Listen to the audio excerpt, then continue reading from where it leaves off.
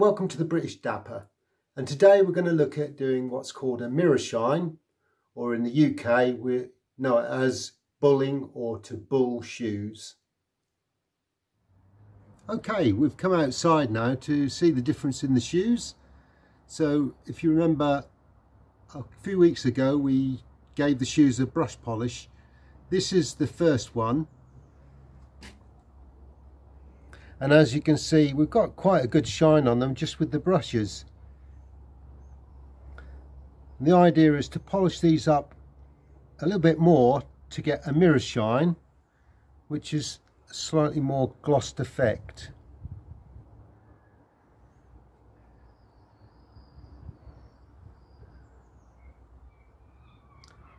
And that's a little bit more of a complex task to do.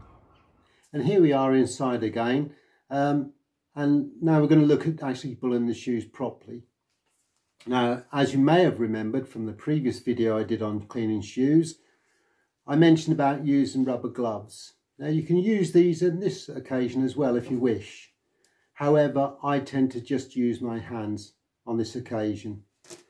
Also, we've introduced cotton wool balls because I'm going to show you some varied methods of actually bulling shoes. So, as you can recall, this one is the one we've already got the high shine on, and this one's the one we need to do, which is, in this light, doesn't look very dissimilar. However, there is a depth in this one compared to the one we've got to do. So setting that to one side, we'll start with this shoe.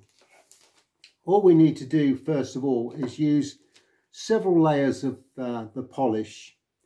You need a little tub of water with an ice cube in it if you can do that. If not, the colder the water the better.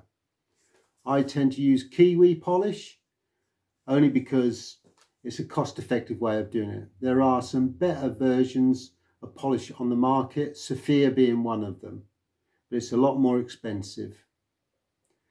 So to start with then, what we need to do is get several layers of polish on this toe cap. So simply get some on your hand and rub it into the shoe. Just keep adding layers.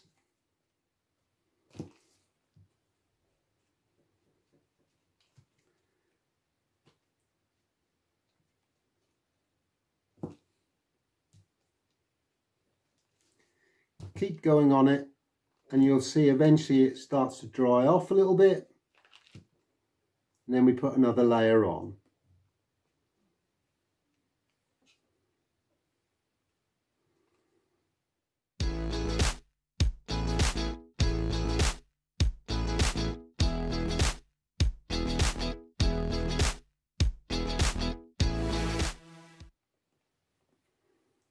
As the polish dries, you'll feel a little bit of resistance.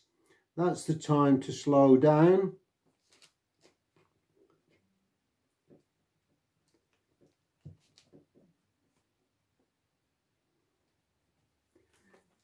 And leave it to set for a little bit. Leave it for about 5 minutes. Then we'll add some more polish onto it. So this is a classic example of why you might want to wear the rubber gloves. If you're going out the same day you do this, then obviously this might stain your fingers. Whereas if you wear the rubber gloves, then you can still apply the polish, but also you won't get this staining on your fingers. So we've let them have a few minutes drying time, get another piece of polish on the fingers, and then we start again. And we're just building up the layers now.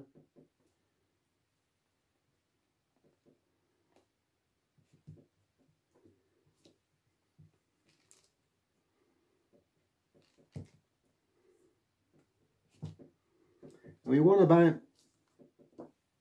7 or 8 layers on this. Really build the polish up on the shoe. If you get too much polish on, like I've just done there, just keep working it onto the shoe and eventually it will come good and thicken and harden off.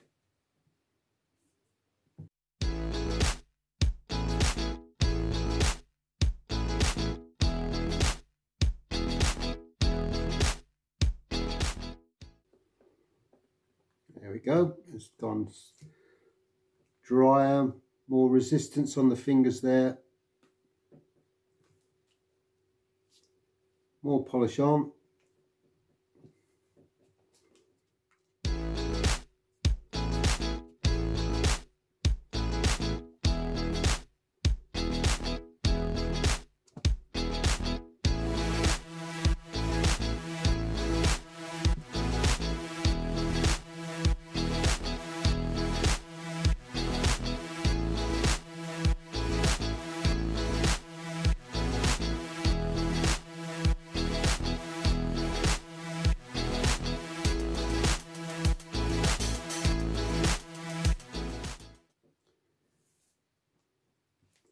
As some people use only a small amount of polish and work it, I tend to use quite a lot and work it in the shoe for longer.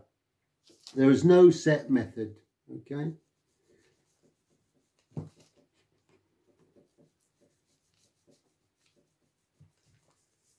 Depends on the individual, it depends on their personal style. With this practice, you develop your own method.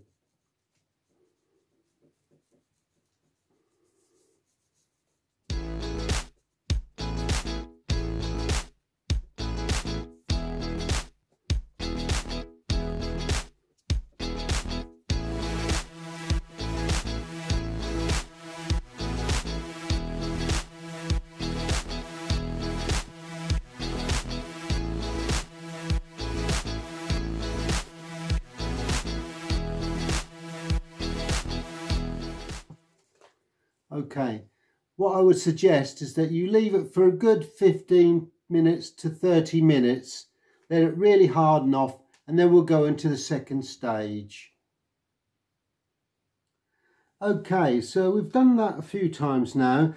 What we'd need to do now, I'm going to employ a duster and use that to add more layers on. Now the trick with this is to be very, very gentle with the this, because whilst the polish will react to the friction, too much friction will actually end up being abrasive and actually strip the polish off. The idea is to build up layers of polish and shine each layer over time. So it's a little bit like polishing an egg. So this is where the ice water comes into play from this point onwards. So we use the duster, wrap it around the fingers and tighten it so the front of the fingers can be used to dab in the water, dab on the polish. Now the idea is you can go in circles as I do, or you can do in long strides, swipes. Okay. The point being, the water acts like a lubricant. So always be very, very light when we put the polish on with a cloth.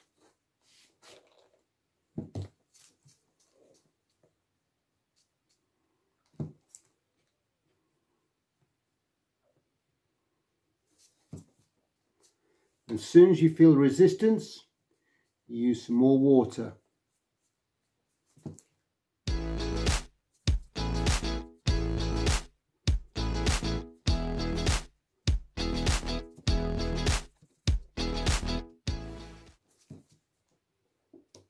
This time we're only using little dabs of polish on there.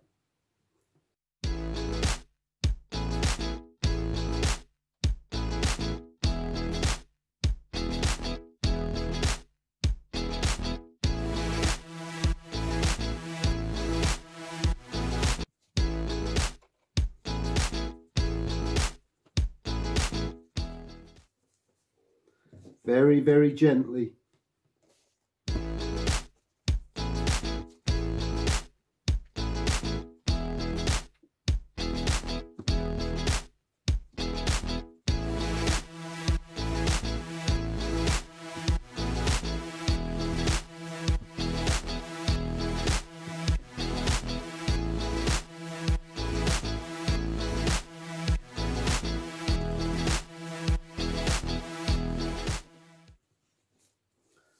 soon as you get a bit of resistance, more ice water and a little bit more polish.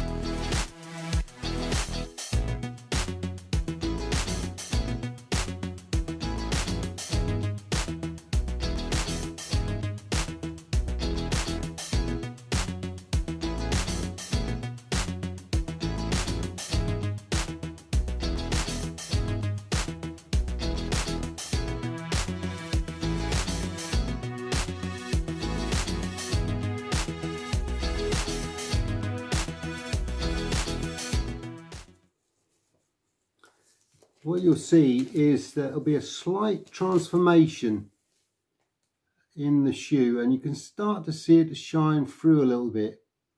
Now that is the time to put more polish on. If it goes too far, then it will start pulling polish off again because of the coarseness of the cloth.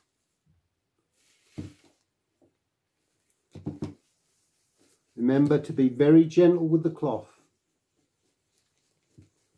Not too harsh because it will be abrasive and undo all the work you've done.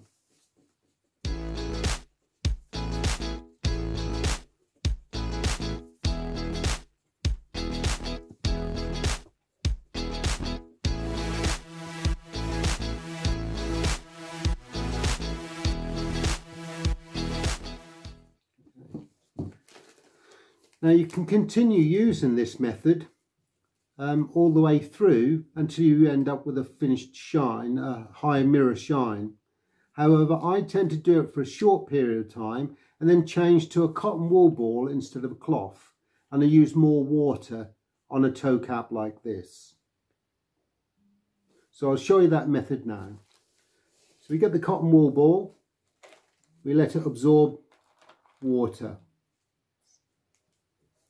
We then take a small piece of polish onto the cotton wool ball and then we use that. Now with this method you will need to use more water than before.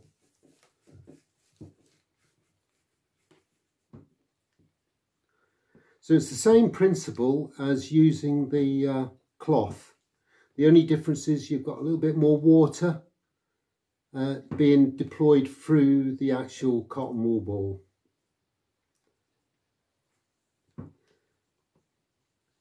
Very gentle pressure on it, not too much. As soon as you get a little bit of resistance, a little bit more polish and a little bit more water. The water is actually what makes things a little bit more smoother. It reduces the friction, it lubricates the polish. Just a small dab on the polish now. We're looking at very thin layers of polish.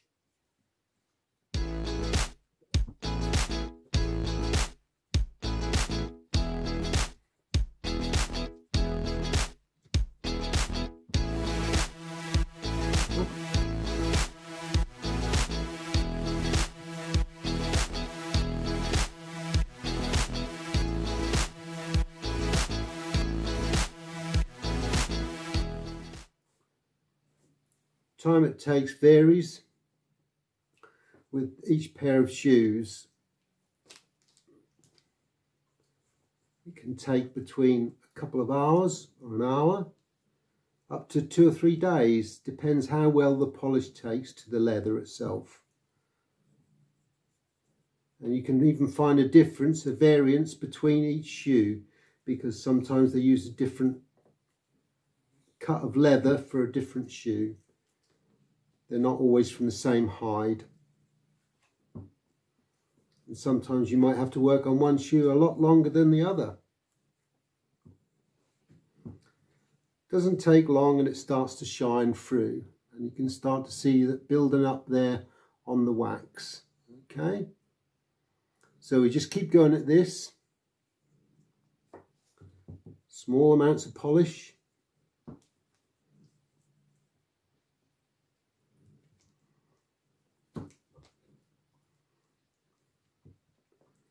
Light pressure.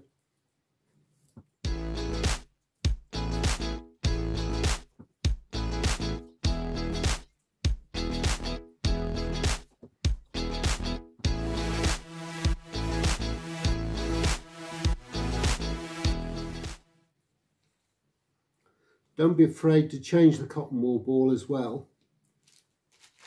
Get a fresh one out. Again, same principle. Make sure it gets a good soaking in the water. Small smear of polish, and then we continue.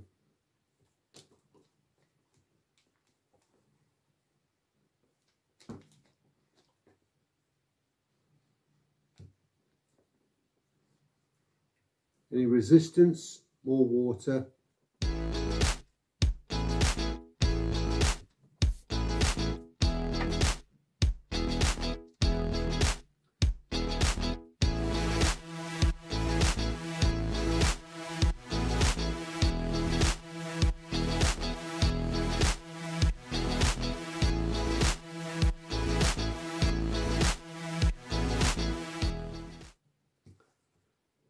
You can see it's starting to build up now, and you can see a better shine on that. Now with a solid toe cap like this, it's okay to use quite a lot of water. The problem is if you're going to do a brogue shoe where you've got lots of perforations in the shoe itself, then the water can actually cause problems by the leather gets too wet, and then the polish gets pulled off every time you polish it with the actual cotton wool ball, or even with a cloth. So less water in that case, and be a lot more gentler with your actions, not too much pressure. Otherwise you just keep pulling the polish off that you put on before. So this is called the water bull. I'm going to show you another variation of that now, where we're going to do it over a sink with a running tap. It's the same principle. The only difference is instead of the cotton wool ball constantly being dipped in the water, we've got water running directly onto the toe cap whilst we gently polish with the actual cotton wool ball. So we get a lot more fluid going onto the toe cap whilst we do our circular actions. So we'll go to the sink now. Okay, so what we need to do now is to continue polishing with the cotton wool ball and the polish, but this time we're going to introduce a little bit of running water. The idea is that the water is cold,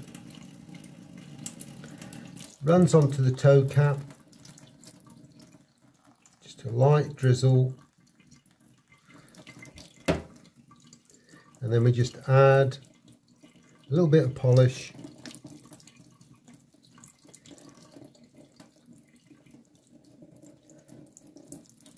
Very light pressure, and just keep going round in circles, just like we were before.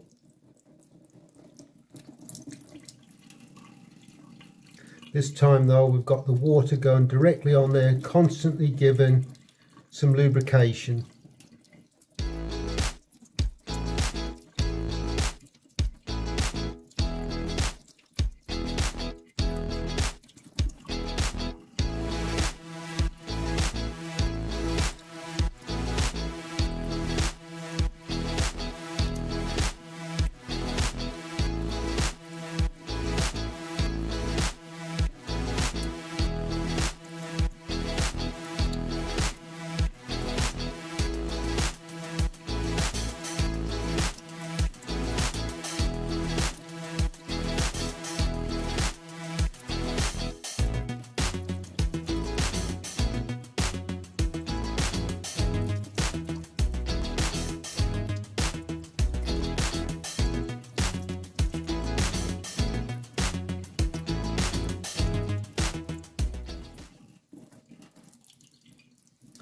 Again, don't be afraid to change the cotton wool ball.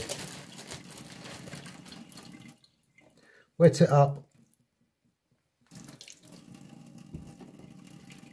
Small piece of polish, and we start all over again.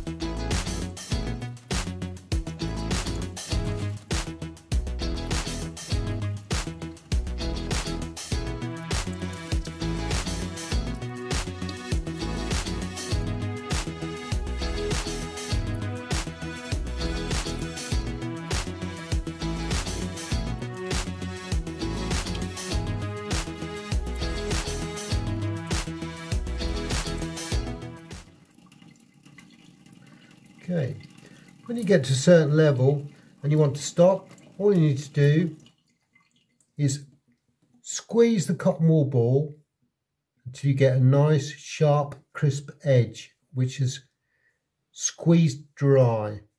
Then you use the edge to actually go into the welt and draw all the water out of the welt.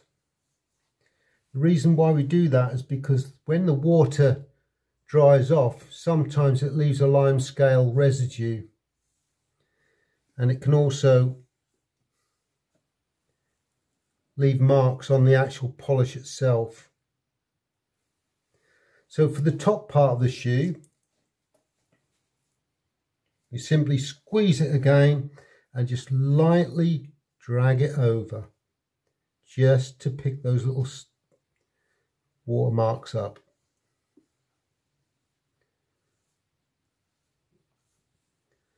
Okay.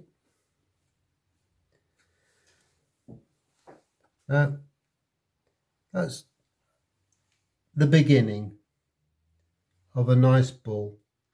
So what we need to do now is just continue with that for a few more hours, maybe even half an hour or more, and we'll start to see a much deeper, darker gloss finish in the shine.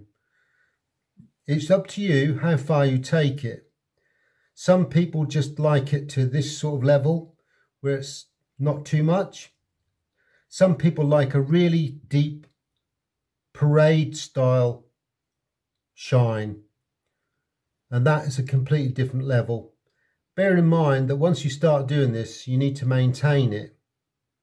At this level, if you wanted to just revert to brushing your polish, if you just wanted to go back to reverting to brushing your shoes with a polish and a brush, it wouldn't have any detrimental effect to the shoe.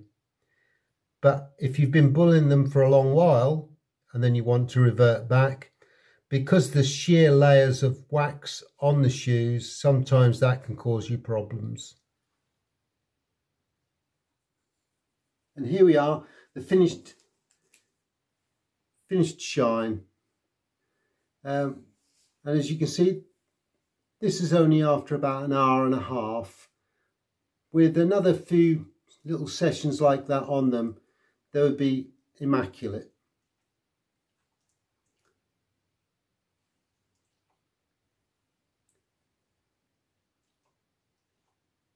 There we go.